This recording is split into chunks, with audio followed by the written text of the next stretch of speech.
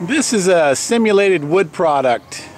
These simulated wood products were manufactured by 3 or 4 different companies. They're like a pulp and concrete composition. Most of these, well, not most, all of these companies have gone out of business due to premature failure. This type of roof is not certifiable.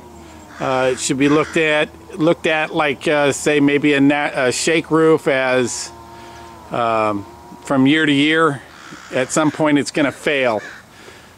So this was sold originally as a lifetime roof, but turns out that it's not going to be. There you go.